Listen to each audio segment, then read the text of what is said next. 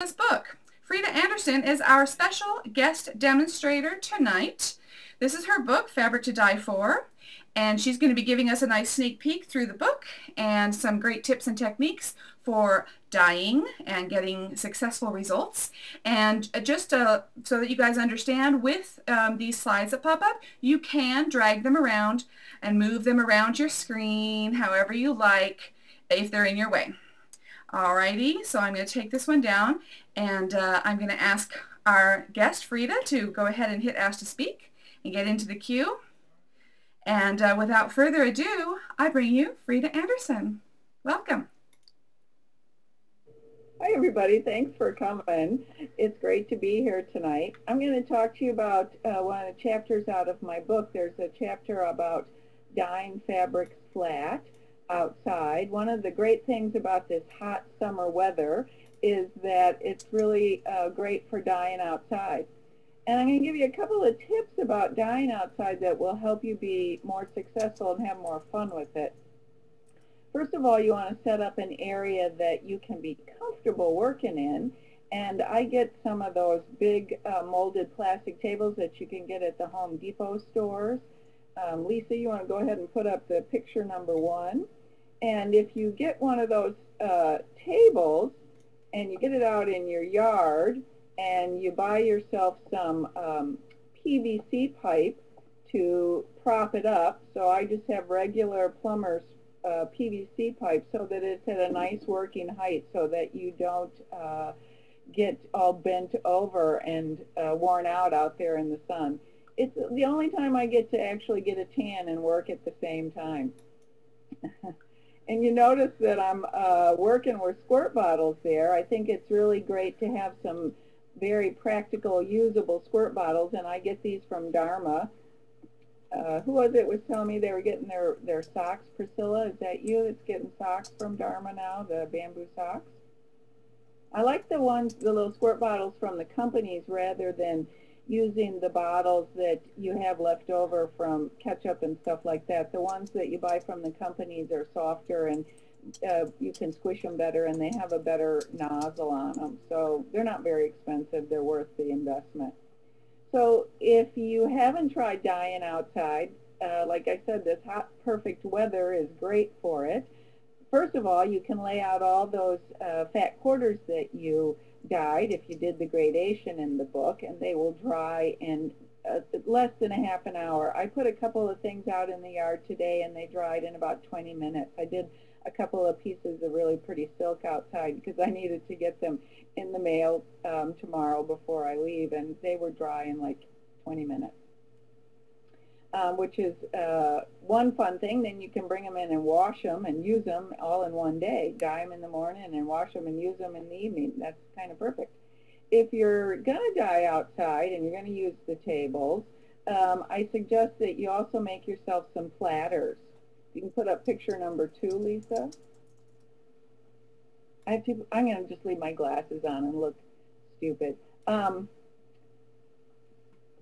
Picture number 2, which is showing, I'm sorry, that's 1A. So that was picture number 2. These are styrofoam platters that I have made out of insulation. You can buy these at the Home Depot store too, and they come in 4-foot by 8-foot sheets, and if you cut them into quarter pieces, then you can have 4 really lightweight platters. I cover mine in plastic and seal them up with duct tape, and then I can use them over and over. I've got one right here inside with me. This one, you can see a little bit of it maybe. It's actually, well, probably not. It's actually about 3 years old, so they hold up really well. And by having those platters when you work outside, then you can put things on them and move them off the table, and I actually then can move that platter right off of the table and put the stuff down on the ground. I'm trying to read what it says on the side here, but I'm just going to keep going. So I'll pull stuff off of my platters, put them on the grass, and let them lay on the ground or on the concrete, and then I can keep going. If I don't have a platter to work on, my table gets really messy, And when you're working outside, it's important that you have access to water. So hopefully you can have a hose out there when you're working. I also like to keep a nice little bowl of water next to me so I can dip my hands in it, and if I need to, I can wipe off anything with the cloth that I keep out there as well.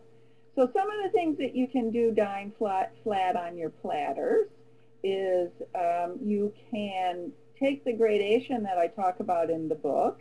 As you mix them up, you put each different separate color into a squirt bottle, and then if you have all of the dyes in a squirt bottle and contained in your dish pan, somebody was talking about how they think it's going to be very messy to dye, but if you have a bunch of dish pans, I have a whole bunch of them that I keep in my workroom. I have probably about a dozen of them.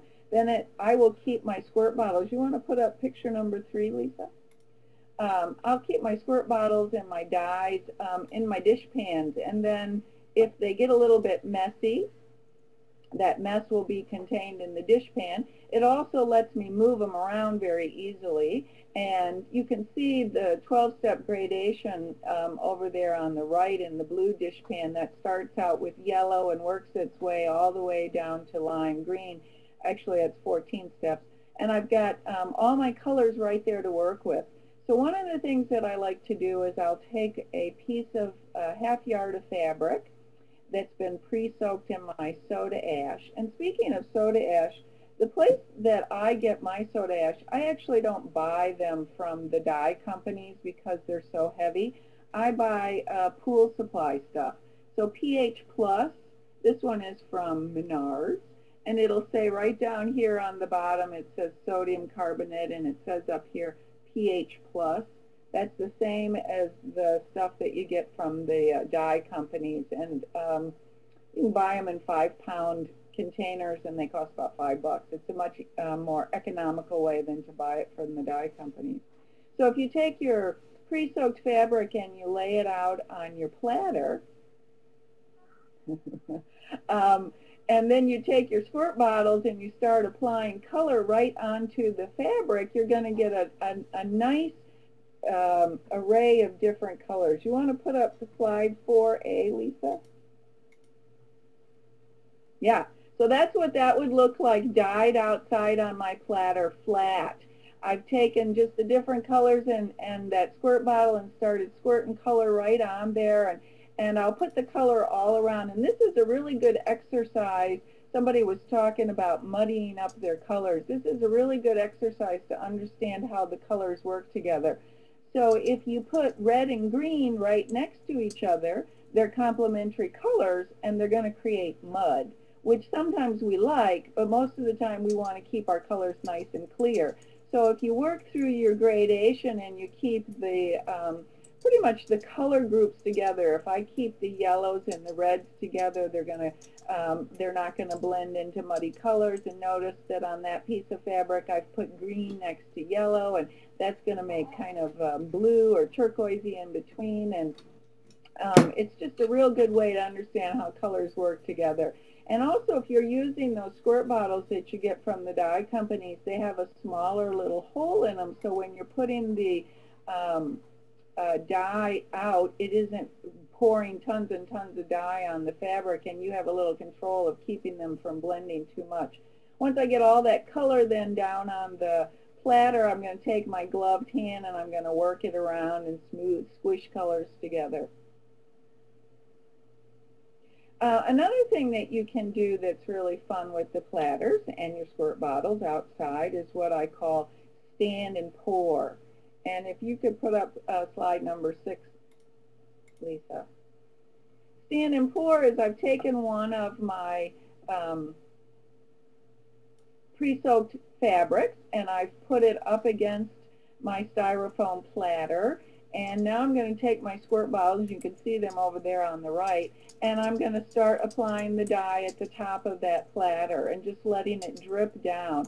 So I have that platter actually sitting inside a big plastic container. You know, the plastic containers that you can get to keep your gift wrap, the rolls of gift wrap in, so it's about 36 inches long and maybe about 10 or 12 inches wide. You can get those at Target at Christmas time.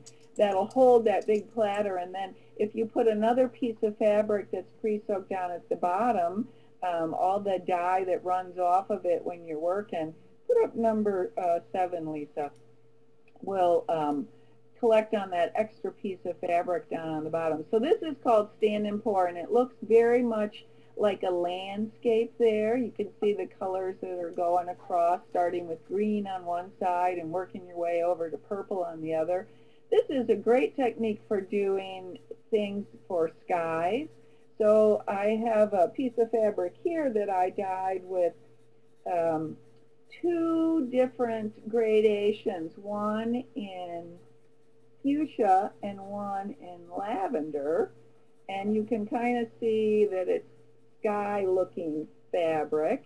If I take my fuchsia and I take 4 squirt bottles, and in the first one I put full strength of dye, and in the second one I put a half a cup of dye and a half a cup of water, and in the third one I put a quarter cup of dye and 3/4 cup of water, and in the fourth one I put a tablespoon of dye and fill it up with water, then I have a gradation in one colorway. And if I do, say, fuchsia and purple, I do that step down on both those colors, then when I put it on my fabric, I can get different intensities of the dye, and it will look like a beautiful sunset. You can do that with blue and turquoise as well, and you'll get just gorgeous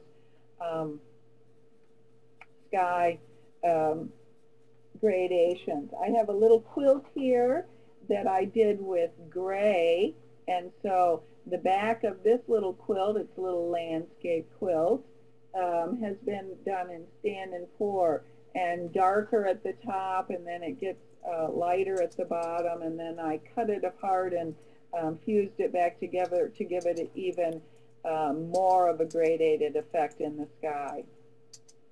And then, of course, one more thing that you can do outside flat is you can use all kinds of things that come out of your kitchen for resist. So I could use, I had on my blog today, guess what this is, and people must have looked and seen, but one of the things that I like to use is just plain old rice.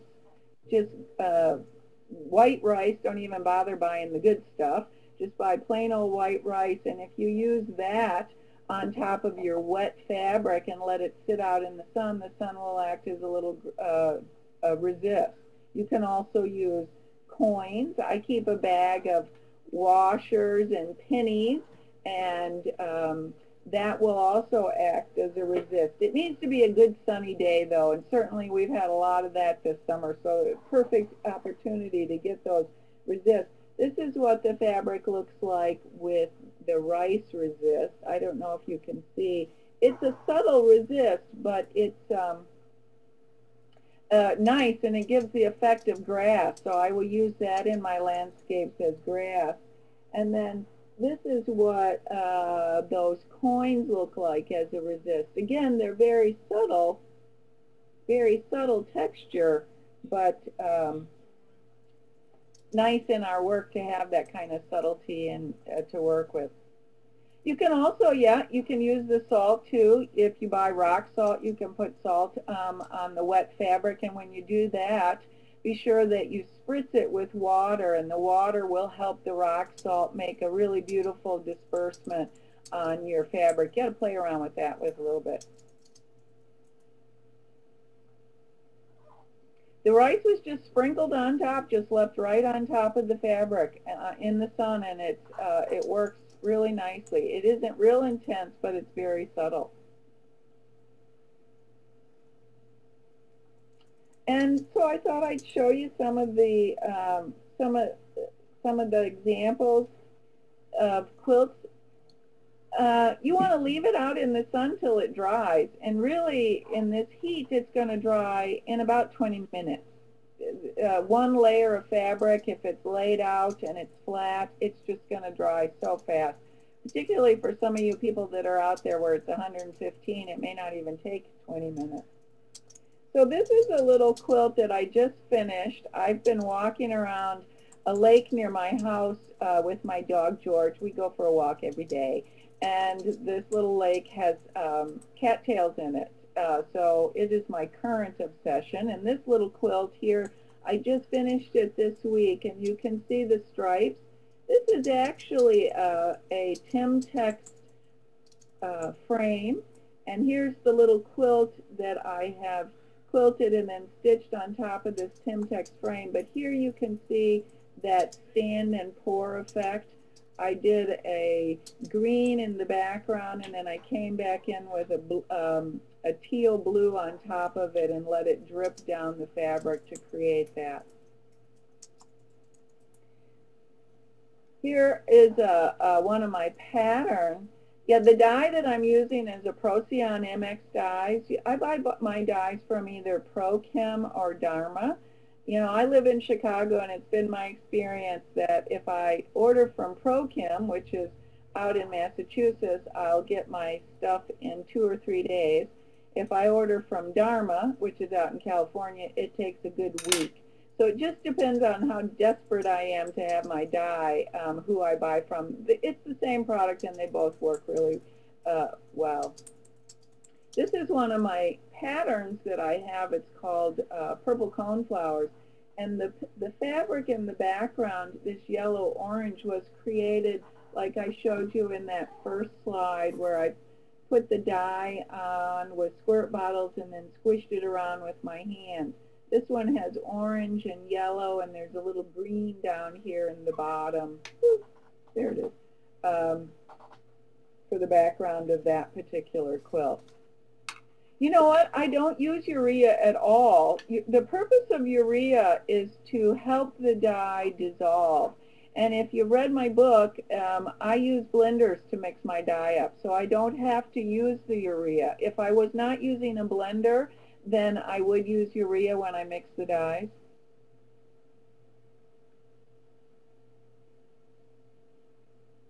When I pre-soak my fabrics in soda ash, so I have a bucket of a 5-gallon bucket that I fill with hot water, and I put about a cup of soda ash in there, and then I put all of my fabric in that soda ash solution and let it soak and pre-soak in there.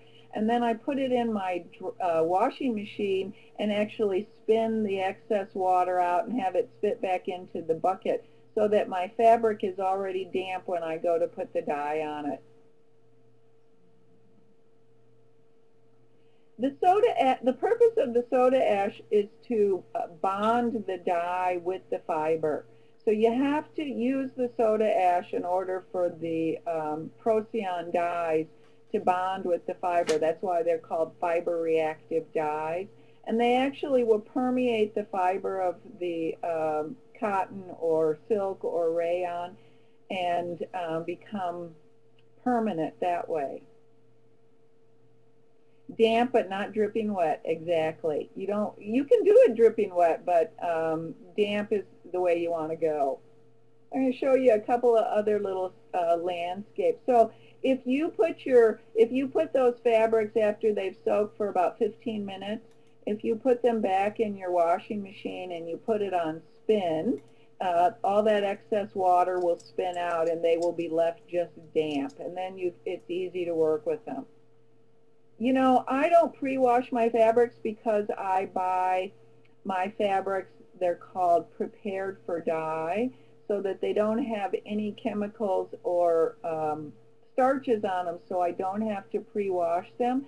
But if you're going to use fabrics that you have bought at the, I was going to say at the grocery store, but at the fabric store, you want to pre-wash them. You do, because those fabrics, the commercial fabrics that are coming off of a bolt, even the muslin, they have starch and things on them that don't let the dye adhere as well. So you want to do what's called scouring your fabric and just put it through a regular wash with laundry detergent, and that'll take all of that off of there.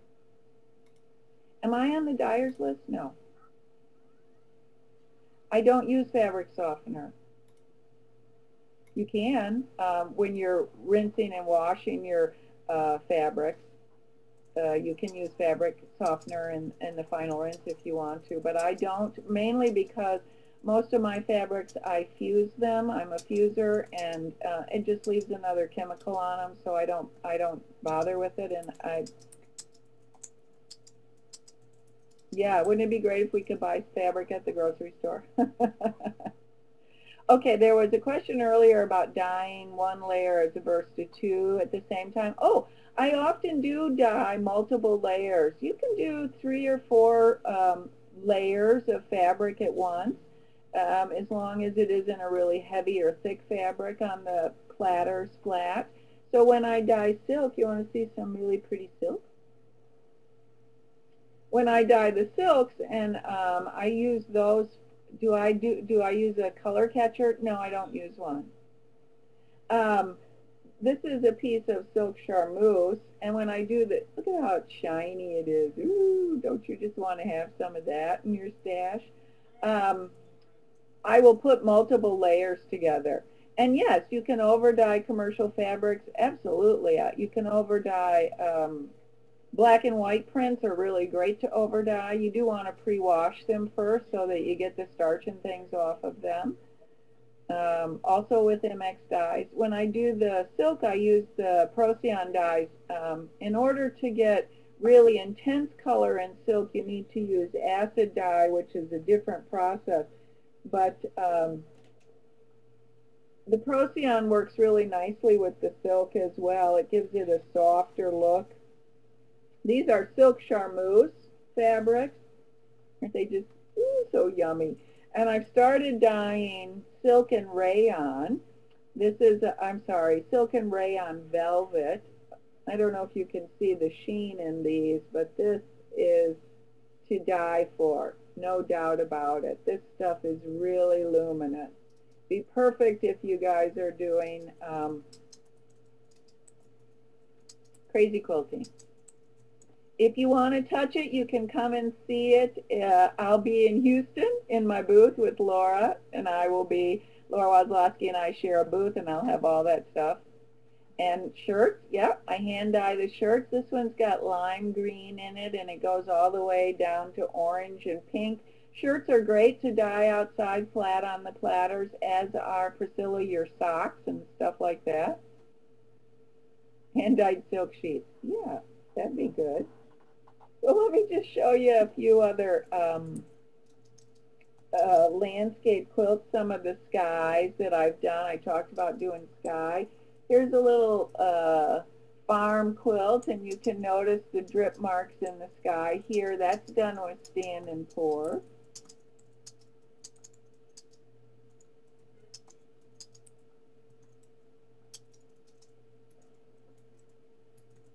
And here's another little landscape quilt. This one was, the sky was done with the stand and pour as well. And I fused it, then sliced it apart and fused it back together. I do have a couple of silk quilts. I actually have a quilt that's going to be in Houston that was at the Chicago, I'm sorry, it's not the Chicago show anymore, it's the Cincinnati show. And it's a large jack in the pulpit. It's called Woodland Treasures, and the background of it was done with a silk and cotton blend, and then the center part of the quilt is done in silk, and it's about 55 inches square.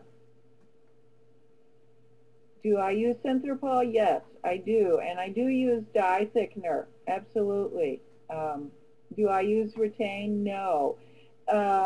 You know, one of the things that I do use to get dye off of my skin is I actually use a scrubby sponge. So this rough side of the scrubby sponge, after I'm done dyeing, I go back in and clean myself off with that. It does take off a small layer of derma, but if you think about it, like being at a spa. That's in the book too. How do I do the gradation? That's all in the book, so I'm really not going to go over it. So when I do a blend like the silk and cotton, I use everything that I dye with the Procyon dyes. I don't use any of the other dyes. Exfoliating, absolutely right. Yeah, my dye doesn't stay in my glove areas too. That's why I have to go in with the sponge and scrub out. And a lot of times when I go to the store and I look down at my arm, in fact, right now, I have a little dye on me from dyeing this afternoon. But if I take that scrubby and go at it, it'll come right off. I think that that works best, as well as having a nail brush to clean your fingernails. Really, the only area that doesn't clean really well are your cuticles. They don't seem to clean that well. I use whatever gloves I can get, and I like the disposable ones rather than having the big heavy rubber ones, just because the disposal ones seem to fit my hand tighter, so that I'm not as tempted to take them off. Yeah, paint our fingernails to match our dye. That's perfect. So I don't know, did I miss any questions? Anything that I need to catch up on? I can't really talk and read at the same time. I guess I'm not as multifunctioning as I thought.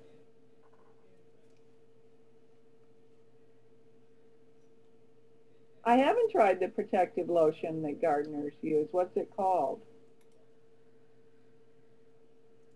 I wonder if it would, what exactly, oh, silicone glove.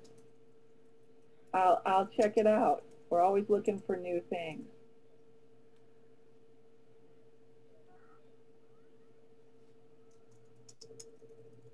Great, that's good to know. So, I've also started dyeing, and I don't know if you're going to be able to see this. This is actually a silk batiste. So it's very, very thin, and it's taking, oh, look, it's like a veil. But I'm getting some really great surface design with this. And what surprised me about the silk batiste is that it's so thin that I have to be really careful with the dye. I have to use the dye really diluted. So when I talked about making the gradations out of one color, starting with the full strength and then going down to half and quarter cup and a tablespoon of dye, when I dye this silk batiste, I'm doing it with mostly a tablespoon of mixed dye and a cup of water. Otherwise, the color is just too intense on it. That's what this silk batiste is. It's very much like a gauze. It's that weight. I think you can see just how thin it is. But it's really pretty. It's coming out really nice, as is the silk and rayon velvet. And I think the reason that the silk and rayon velvet is so gorgeous is because of the rayon, more so than the silk, to be perfectly honest. Can you see the sheen of that?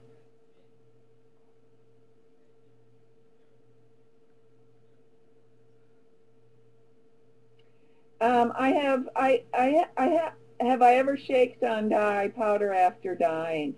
I have. You need to be pretty careful when you do something like that. You know, whenever you're mixing the dyes, you want to have your mask on. And so when you are handling the dyes in the powder form, you want to make sure you put your mask back on, even though from what I've read, the dyes are not toxic. They can cause allergies, so you want to be really careful.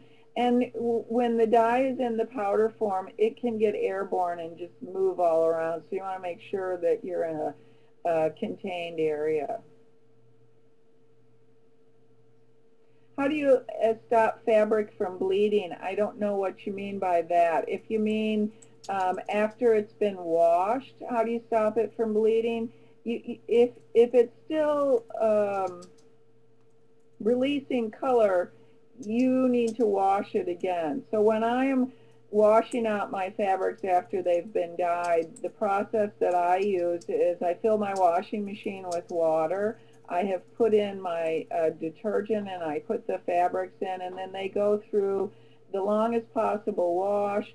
They go through multiple rinses, and then I do that process again. So all of my dyed fabrics get washed twice and rinsed 4 times.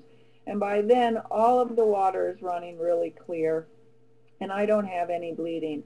A good way to test if your fabric, if the dyes have been washed out, is to take your dried fabric and put them on a piece of white fabric and then take a hot iron and steam press them.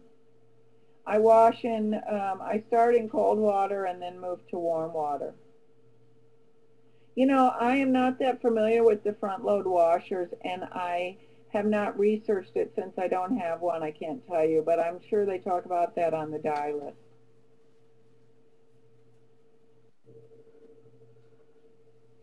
Pressing isn't going to set the dye. No, it's not like with ink and paint. The dyes are totally different. So pressing it with a hot iron isn't going to set it. You need to make sure that you've washed all the excess dye out of the fabric. Yeah. That's one of the reasons why I don't have one of those front-loading washers, is because they really don't have a lot of water in them. I suppose the way that you could get around that is that you could have buckets in your laundry sink and, you know, do multiple rinses in buckets in the laundry sink and then put them in the washing machine. Or take them to a laundromat. They probably wouldn't like that at all.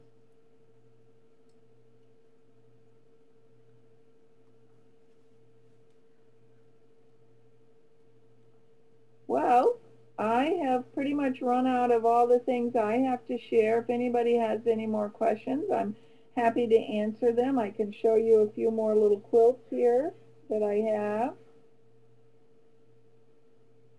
have. Again, this is another, this is one of my patterns called Sister Trees, and the sky was made using the stand and pour and then cut apart and fused together. What is my favorite fabric to color? I'm using a fabric from Test Fabrics. It's called 400M, and the reason that I like it is that it's a nice medium weight, so you can use it to fuse with, or you can use it to piece with. I really love Kona cotton. I love the way it takes the dye, but it's a much heavier weight cotton, so I don't use it as much because I do so much fusing in my work. But when I'm piecing a project, I like to use it. The fabric that I use is from Test Fabrics, and it's called 400M, and that just is the weight of it, 400M being the mummy.